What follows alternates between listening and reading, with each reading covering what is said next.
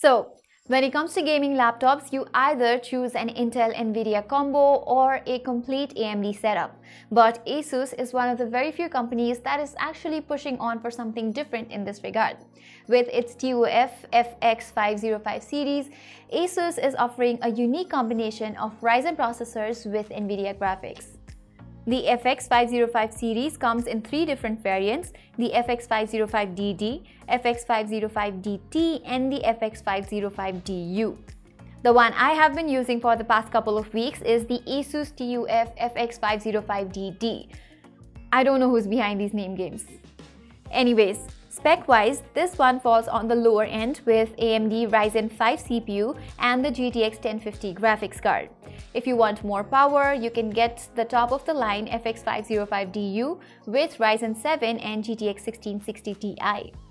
On a different note, we all know that AMD has been making quite a progress when it comes to processors for desktops.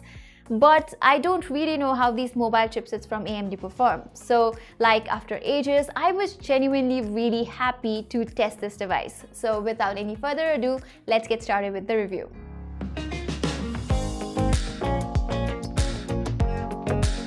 Let's get started with the design, and for the most part, the FX505's design is similar to last year's FX504. Just cut the side bezels of the 504 chassis a tad bit and there you have it. The end result is the FX505. On the lid, you can see that converging speed lines are now part of the design with ASUS logo in the middle. It has an all-plastic build, and that certainly gives away that this device is in fact a budget laptop. However, despite having a plastic build, the laptop feels sturdy and durable. And why not? The TUF moniker does not come without some durability test, and this one has gone through the military-grade MIL STD 810G certification. This certification ensures that the device can withstand high altitudes, radiation, and a few knocks. So if you get this device, be sure that it is robust enough for the long run. Now, talking about its relative size, I felt that it falls somewhere in the middle. It is not super slim as the ROG Zephyrus series, nor is it bulky like the usual gaming laptops that we are used to seeing. And with a weight of 2.2 kgs, it would be safe to say that it will not be much of a hassle for you to carry this laptop around every day. Moving on, you get a sole combo audio jack, a Type-A USB 2.0, 2 Type-A USB 3.1 Gen 1, an RJ45 LAN port, an HDMI port, and a charging port. And all of these interface ports are located on the left-hand side, which I felt was a convenient location because now you won't get confused as to which port is on what side. Having said that, on the downside, if you have all the ports on the same side, you are sure to get some tangled wires. Talking about the placement of fans, a major concern for any gamer, or for that matter any gaming laptop, the TUF FX505 DD has 2 rear-facing vents. Their performance can be controlled through the function buttons. You can either choose silent, performance, or the turbo option. Further down the line on both the sides, you get 2-watt stereo speakers aligned at 45 degrees. And its performance, as expected with a gaming laptop, is okay-ish. You get decent sound quality with good enough clarity. However, you'd certainly want to use headphones for the best gaming experience. Now inside, the 15.6-inch screen offers an immersive display with thin bezels surrounding the screen. ASUS has labeled it as Nano Edge display. That's because the bezels are really thin, like a 6.5 mm to be exact. However, the top bezel is thicker in comparison, and that's because it houses an HD 720p webcam right at the center. The other half of the device houses a full-sized keyboard with single-zone RGB lighting. However, the WSAD keys do have a special mention here, as those keys are transparent, highlighting their importance. With the Aura Sync technology option, you can actually sync compatible games and music with the RGB keyboard. You can access this option via the Armoury crate and tweak the lighting of the keyboard as per your preference. While pressing the keys, you get a satisfying soft tap sound which yields a quick response. Thus, typing with this keyboard feels really great. And talking about the trackpad, it is a smooth one with no physical keys, which is not my favorite though. The other thing that I liked with the design is the placement of LED indicators for charging, battery, and stuff. It is placed above the power button and is visible even with the lid closed. I'm sure that it'll come handy for many out there. So overall, even though this is a budget gaming laptop, the design does not disappoint you. In fact, it fits perfectly everywhere. It's not that shiny or extravagant that you'll feel out of place when taking this to your office. And the inclusion of the stylized keyboard will get you going with your gaming groove. So design-wise, for the price, it's a good offering from ASUS. Talking about the display, the FX505 DD has a 15.6-inch LED backlit screen. It has an FHD resolution with 1920 by 1080 pixels and offers 60 Hz refresh rate. And unlike those budget laptops with TN panel, this one has an anti-glare IPS level panel, so the display is not compromised in this one. Having said that, its display is not something that'll leave you mesmerized. Nevertheless, its good contrast ratio and above average brightness will suffice for your daily needs.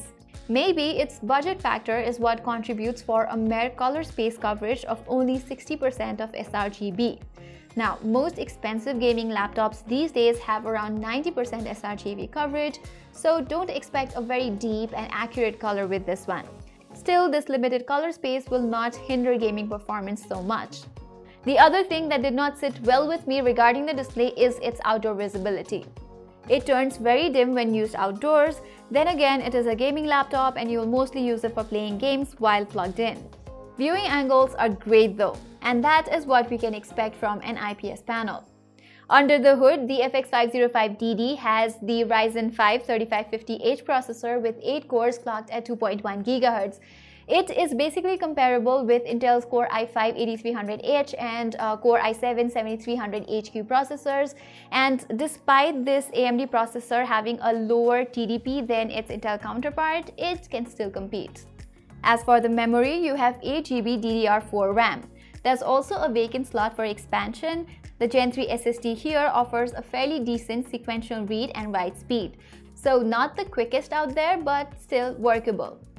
As for graphics, this laptop has the GTX 1050 with 3 GB of GDDR5 VRAM, and this combination of Ryzen 5 CPU with NVIDIA graphics is what I was very excited to put to test.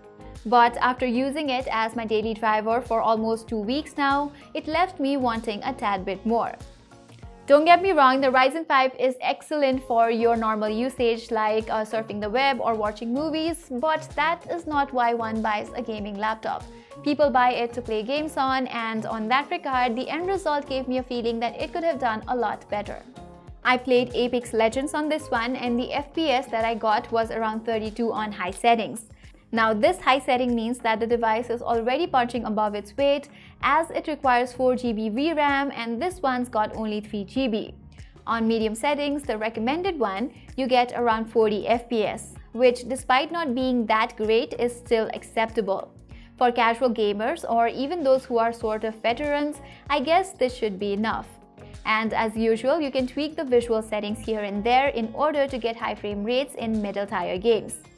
Another game that I tried was Battlefield 5. I know it's a AAA title and the result was as expected. A laggy, bumpy ride around World War II war zone, which I guess is best not to venture out to.